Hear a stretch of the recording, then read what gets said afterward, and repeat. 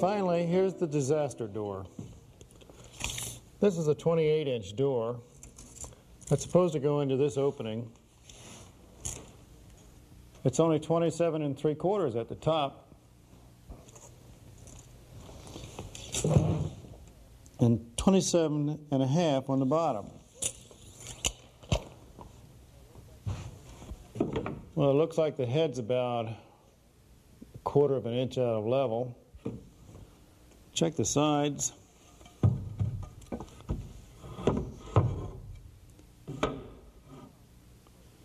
Well, that's plumb.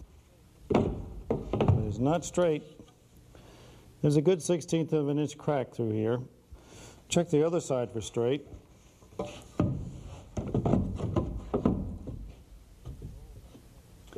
And there's a bulge in the middle.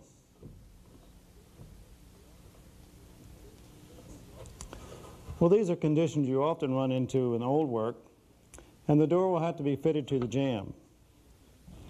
All right, this door should be pretty snug.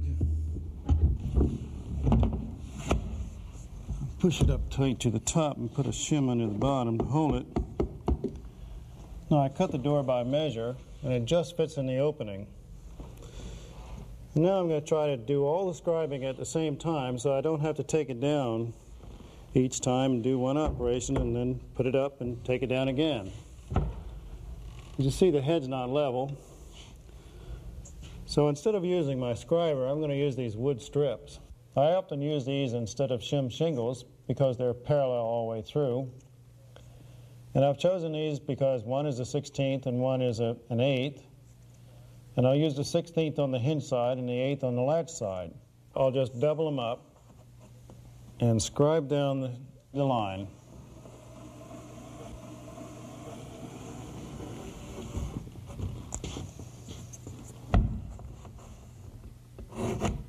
Okay, the latch side gets an 1/8.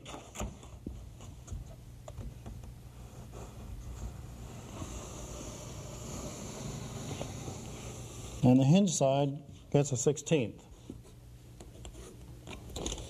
Next is the hinge location. I'll just use 7 inches here. And when you mark the location for the hinge,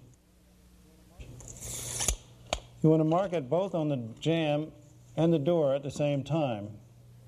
So use any kind of a straight edge. And it's a good idea to mark the hinge location because a lot of them have been put on the wrong side of the line. Down here on the bottom, I'll use 10 inches.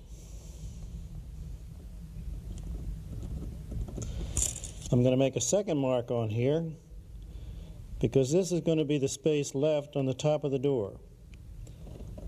And when I put the hinges on and put this back in place, you'll see these two lines registered. And the same thing on the top hinge.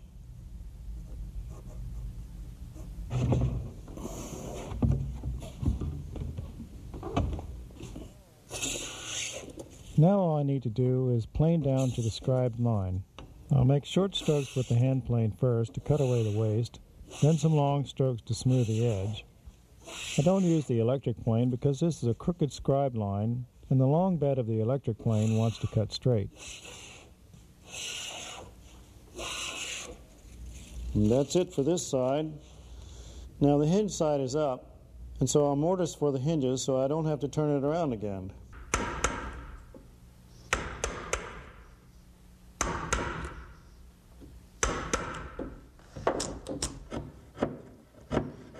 It's getting pretty close.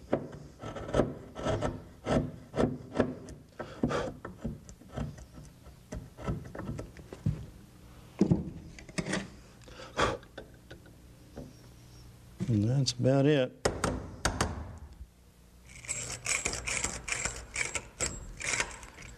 All right, now I'll flip it over and plane the other side and put the bevel on at the same time. Now that the sides are done, I'll cut the top. And using a finely tuned handsaw can be easier than a plane. Now it should go up without any problems, but I'll see in just a minute. Hinges are mated.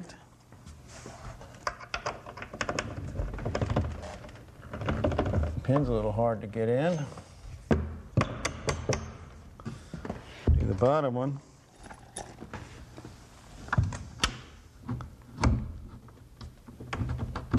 That's better. Now I'll close it and check the margins. Well, it looks pretty good. Here are the strips that I used to scribe it with. There's that one. And there's that one. It works. Well, that's the last door I have for you. And even though these doors and windows haven't been complicated, the procedure is the same for any door or window. I've been doing it for a long time. When you do yours, just take it easy and work accurately and you'll get it. Good luck.